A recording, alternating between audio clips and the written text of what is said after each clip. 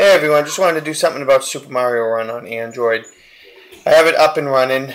I've played this before on iOS devices, and I had my Nintendo account set up. So when I loaded it up on Android, everything worked like it's supposed to.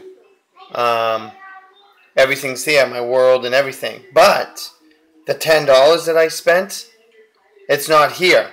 See, it wants me to purchase it again.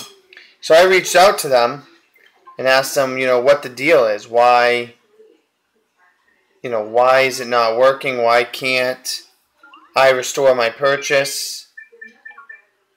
And if I go over here and I go to Super Mario Run, next, I go to restore purchase. See? No content. I don't know if you can read that. This camera stinks. It says you have no content that can be restored.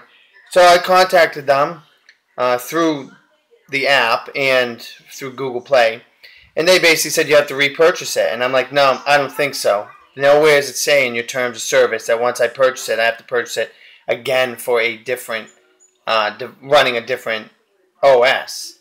I said because I'm using the same Nintendo account. So I'm working on trying to get them to restore the purchase from iOS to Android. Other than that, it's a good game.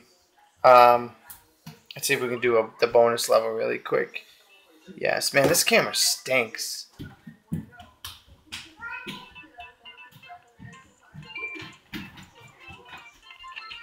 mean, it's a pretty simple game. Oh, look, I'm going to get coins.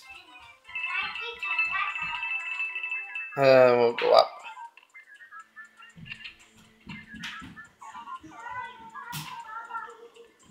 And then there's one, and then boom.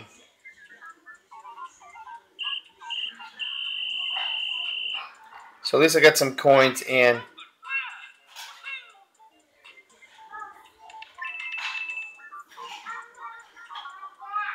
alright, so that's basically it. So if anyone runs into this issue from iOS to Android, there's nothing they're going to do to help you without really fighting them on it. Because I'm not paying another $10 to open up worlds that I've already beaten. I've already beaten every single one of these and got Princess Peach. And you can see Princess Peach is up top.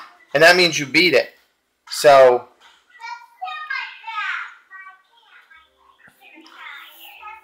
thanks, guys.